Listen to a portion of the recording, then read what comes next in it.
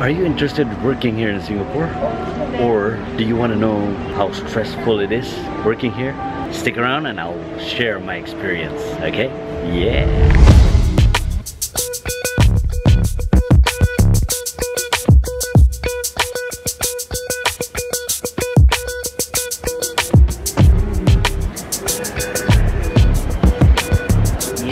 Travel time again with my guitar. Okay, let's put this one down first.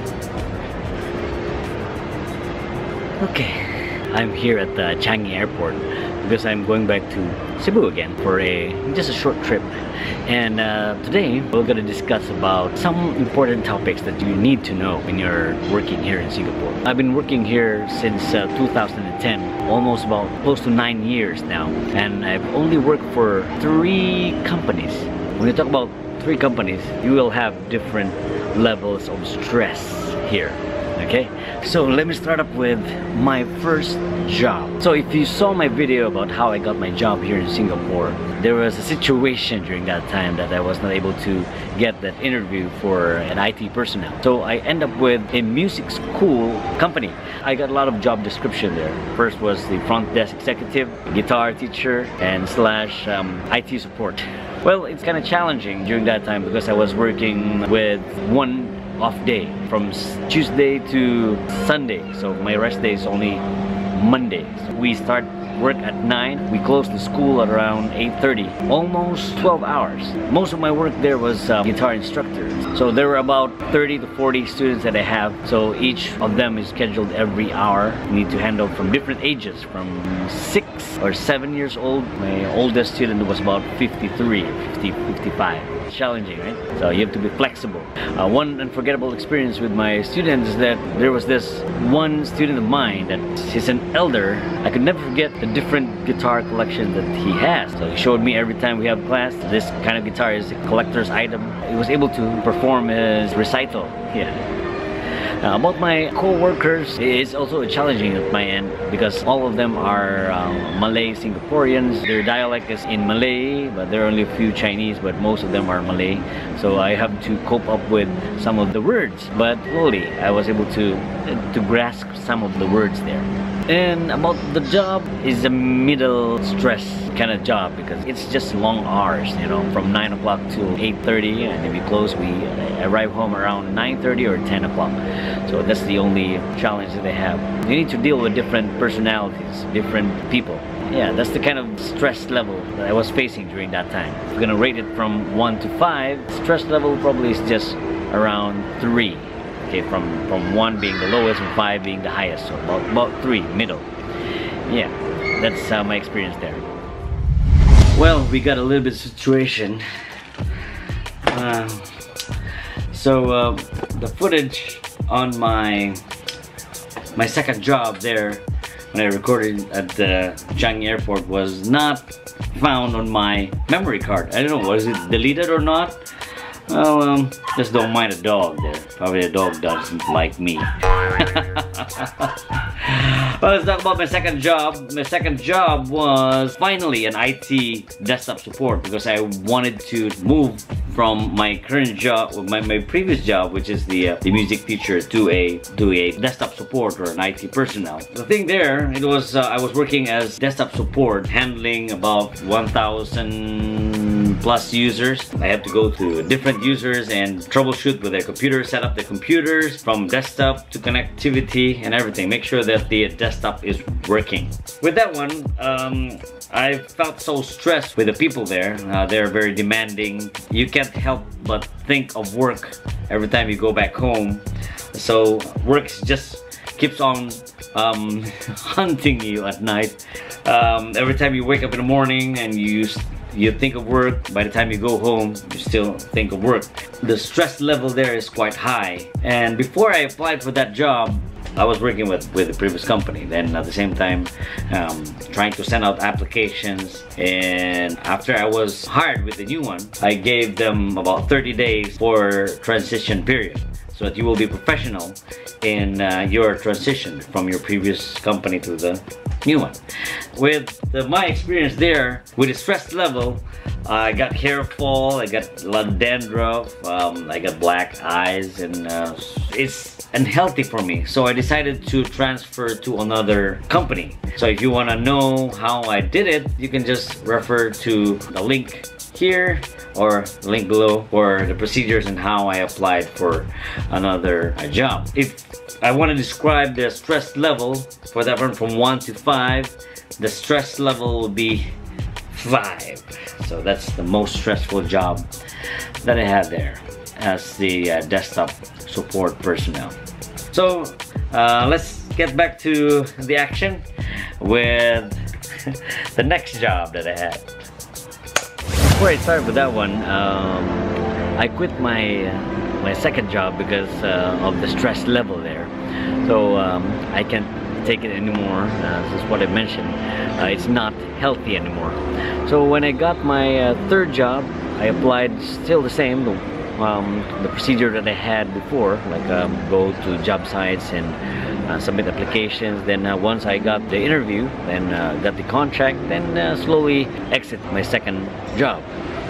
Well, the current job that I had now is still an IT personnel, but not so much with the desktop support. I've been with this company since 2013. I'm turning 6 this year. I'm very happy with this company. This company helped me a lot, especially with what had happened to me.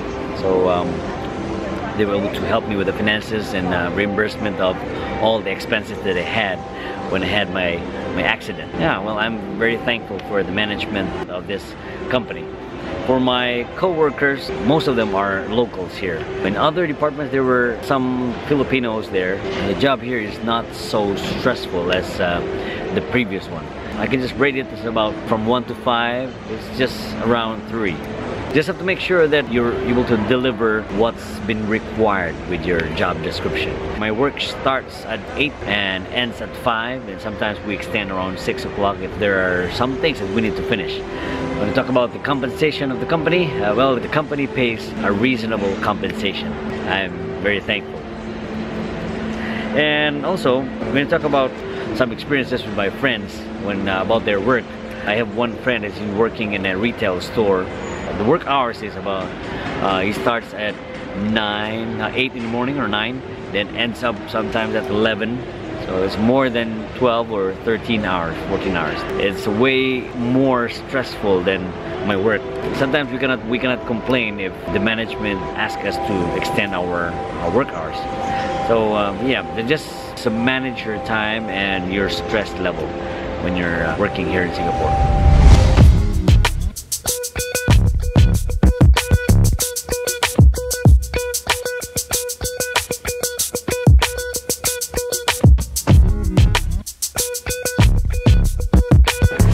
Alright, so tonight I have a special friend. She's my colleague in McDonald's before. We got Priscilla in the house. Yay!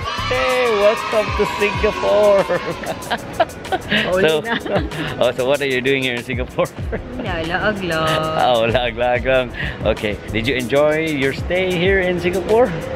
Last. So it was great seeing you here, and for how many years? More than 10 years, yeah. I think I was still very young, and we were still very young during that time. But now we were still once young. Young looking. Young looking.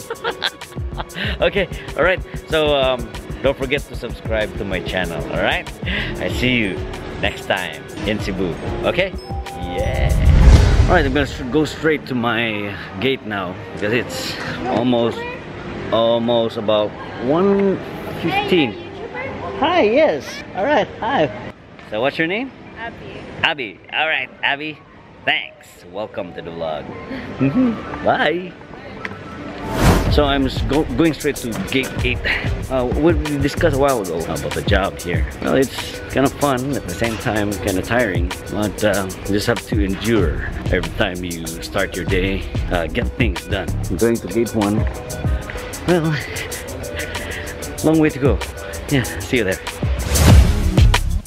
Okay, all is set after the check-in and boarding and going straight to the plane. I thought I can make it. because I was talking to a friend there. I didn't know that the boarding is already 1:45 and it's already 1:15, but just right on time. This is my life here in Singapore. So every 2 months, every month, I go back to Cebu, because now the occasion now is that I will be attending my son's birthday, Dustin. So he requested that I'll be home for his birthday. So sometimes I cannot make it on his birthday, but now I'm coming home for his birthday. All right.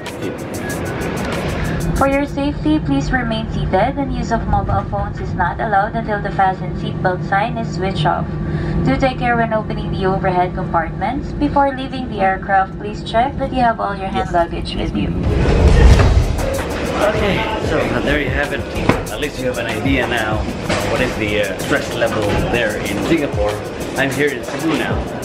There you have it. I'm here now at Mactan Airport. I just got off from the immigration, and at least you have an idea now on what's my job there in Singapore and how the level of stress is being handled there in Singapore. And hello. So if you have some questions or anything that you want to ask about jobs there, about me, about my experience there, just type in the comment section below and feel free to ask and just try to clarify some things. And also, if you haven't subscribed to my channel yet, go ahead and click on the subscribe button. And if you feel like putting a like, click the like button. And also, if you want to be notified of my upcoming videos, just click on the notification bell. Don't forget to follow me on Instagram, Blaire_Bustillo. And it's a good morning today because it's already 5:20. For those of you who are watching, thank you so much for watching, and I hope to see you on the next upcoming vlog. My friend is waiting outside. Yeah, bye.